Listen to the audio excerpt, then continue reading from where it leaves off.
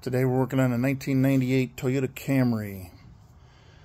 Somebody told him that his engine was messed up and it has a rod knock. Well, it does not have a rod knock. It's got an antifreeze leak, and what's leaking is the water pump, and the water pump's worn out, so it's making all kinds of racket. But if you check your antifreeze and look under your car and it's not full, then you probably have a water pump that's gone out. This one has 200 and some thousand miles on it. So we're going to replace the water pump when we get in there. You're going to need something to pull the harmonic balancers. You can also use that to pull the harmonic balancer off. And you need a marking pen to mark your top dead center. And there's got to be a position on the keyway. So I'll show you that if I can figure that out. And you need gasket maker for the water pump gasket. First thing we're going to do is disconnect the negative battery terminal, because the alternator's got to come off in order to be able to access the water pumps down in there under the timing cover. Runs off the timing belt. And this kit comes with the new belt, water pump, and all that. You got to loosen this. This is the set screw for the tensioner on the belt. And then you unscrew this one to let the belt back in. And then there's a pivot over here on the other side that you need to loosen in order to let it fulcrum on that one. What would that be, a 9/16? Alright, so that one's a 13. And you just need to loosen that one to get the tension off the belt. There you go. That loosens the alternator. So we just need to loosen the alternator, or do we have to take it off? Well, we're probably going to take it off. That's your timing mark on the timing cover. Now we got to turn the harmonic balancer so that we can get the notch on it lined up. And then we're going to mark it with a white pen so that we can see it easily. So this is a 19 millimeter. We're going to turn this until we see the timing mark. There it is right there. That little notch right there has to be lined up with that 0. Alright, so I'm coloring this notch. Then you're coloring the top of it. And then I'm going to wipe it off, and just the notch will stay in place.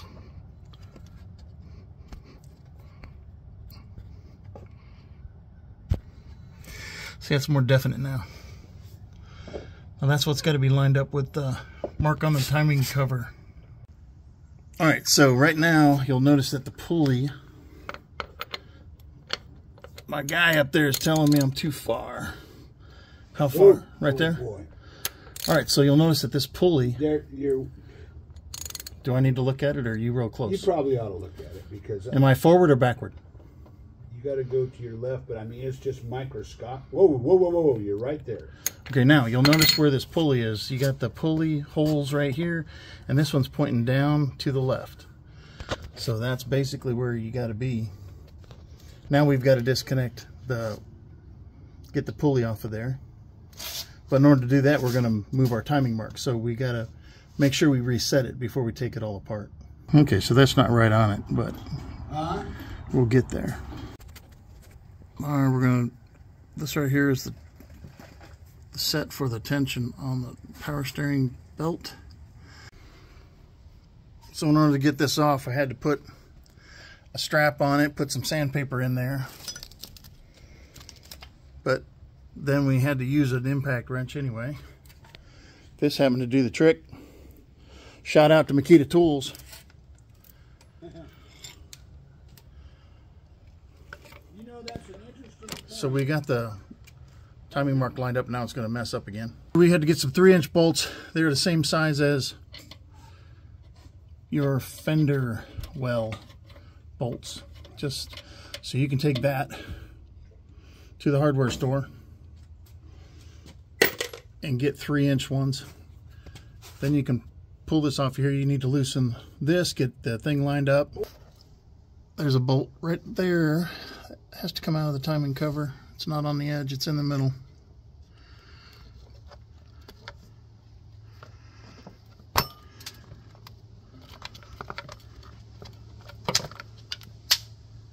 Don't forget to put this washer thing back on here.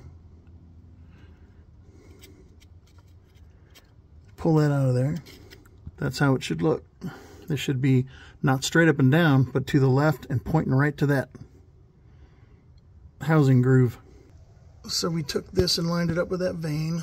I did not have a mark up here, so I took a punch and I punched a mark right there. But that's where that ends up, so it has to be right because we haven't taken the belt off yet. Well, hopefully the timing's right on the valves. And this is what we were looking for to see if this is making noise. This is not supposed to move like this. Yep. See, the engine's not messed up. Just needs another water pump. They told him he needed a new motor. So we've loosened the tensioner's nut bolt. And now we're going to take the spring off.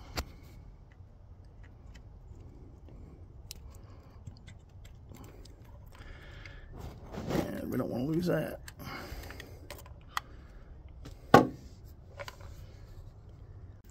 So this is what the shop said was a rod knock. This is what they said was a rod knock. Here, spin it. And that's exactly what it sounded like too. Yeah. So it's not a rod knock, it just needs a new water pump. Okay, that bolt goes to the alternator. And look, that is recessed. So that is a recessed screw. And then that one goes to the timing cover. This one goes to the timing cover. These are all water pump bolts. That one's a recessed Phillips. That one's a water pump bolt. So 1, 2, 3, 4, 5 bolts, and then one screw. It's a Phillips screw. And this one doesn't wiggle. 3, 4, 5, 6. 1, 2, 3, 4, 5. Yep. And there's the Phillips, the weird one. It goes in that hole right there. And it is tapered, Frank. How about that? All right, so we're going to put blue silicone on the water pump gasket and then install it. You want to make sure you clean off your gasket as well as possible. Get it all flush so there's no old gasket seal on it. Okay, it looks like, pay attention to the screws because there are 3 long ones went here and the Phillips one went there and the 2 short ones fit here. So I don't know how they really go in. So pay attention to, there's 3 long ones and 3 short ones. So I'm assuming that's what I got. So this is the tensioner. The pin is the pivot point for it. It's right there. So make sure that gets on the pin. So that goes right there. Bolt goes through it. And then the spring fastens over on this side. Pivot. And the spring. Make sure you get the pivot. Right there. And put the bolt in. And they tell you never to turn this thing counterclockwise. That's only because the tensioner would not tension. So as soon as you get the belt on, you want to turn it clockwise and it'll make this tensioner go as tight. Okay, I'm lined up here. I removed my spring and put it back on after I got it over this. And this is still on that punch where I punched it. So hopefully this doesn't cause it to be off one tooth when I turn the engine, because this will tighten up. I haven't tightened this yet, so this is still loose. There we go. Yeah, it's still loose. All right, so now I'm going to turn the engine clockwise, and that should put all the slack right here, and hopefully everything will stay the same. This is beveled. You need to put that on. It keeps the belt from rolling off the crankshaft cam. After you replace all those covers, you got to put this bolt back in, holds the alternator bracket, and it also holds the wiring. It goes down to the cam sensor, which you have to reinstall. Okay, now this goes in, and there is a pin right here that this goes in, and then the bolt goes through there. This gets snaked in here. This is the camshaft position sensor. So that goes on there. and a bolt very similar to the timing cover bolts. And if you were, when you were in here, there was a little round gear with a teeth on it that tells this sensor if the engine is turning over and at what point is top dead center.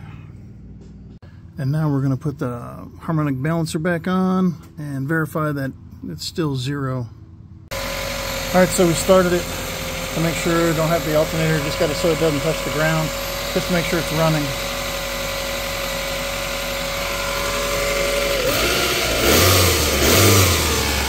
No knock. There's no knock. There's no water pump noise, huh? This bolt right here is the hardest one to get on this upper cover. And then look, it says Mitsubishi, and yet it's on a Toyota. Now, if this was a Mitsubishi, that cam down there would have been a jack shaft, and you have to line that up because it's like got a harmonic cam balance shaft in it. But this isn't. That's just the oil pump down there. So don't worry about lining up that crazy cam down here. This is the short bolt that goes on this upper one. The other ones are long because it's got to go through so much plastic, and this one's got to go through this, and it's got to hold that. That one's got to go through so much plastic. The one in the back holds another wire harness. But this is the hard one to get to.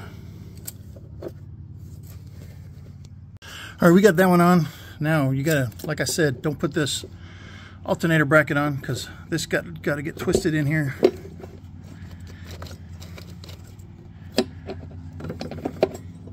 And then the really fun part, getting those bolts in there. So when you put this in, put the bolts in it. So to get these started, I had to reach right through here and then hold this at the right angle. Well, it's not dead level across the top, and you got to hold it parallel to the motor. All right, so now you put this bracket on for the alternator. Don't forget to connect your ground wires when you're fastening these 3 bolts for the alternator bracket. All right, so we got those 2 on. Now we're putting the power steering belt on. It goes on the back, so it goes on first. All right, so you tighten this one up until the belt just barely deflects. Okay. Then you tighten up the fulcrum. Actually, I mean, at this point, you could tighten up the fulcrum or the adjuster nut bolt.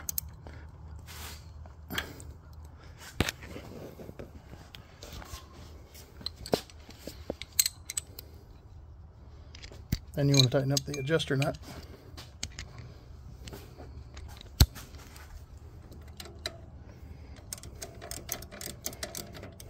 Now we're going to move the power steering pump reservoir back in place. It goes over here with these 3 bolts. I left them in there so I knew where they were. And then we got to move the reservoir for the, this is the metal bracket that goes on the overflow for the radiator. Okay.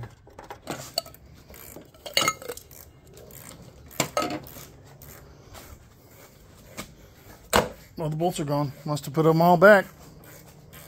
When you first hook your battery back up, it goes nuts with the car alarm.